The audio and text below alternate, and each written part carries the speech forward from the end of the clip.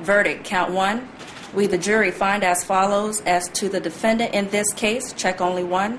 D, the defendant is guilty of aggravated battery, a lesser included offense.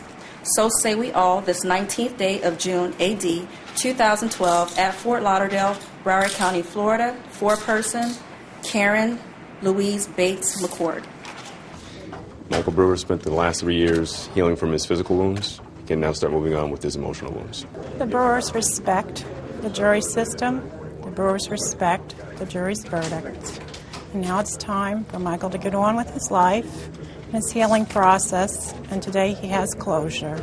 But this is just a backstory of what happens and when something goes horribly wrong when kids are walking home from school. 10 minutes time in the lives of all of these kids have changed their lives totally. Absolutely. That's the backstory.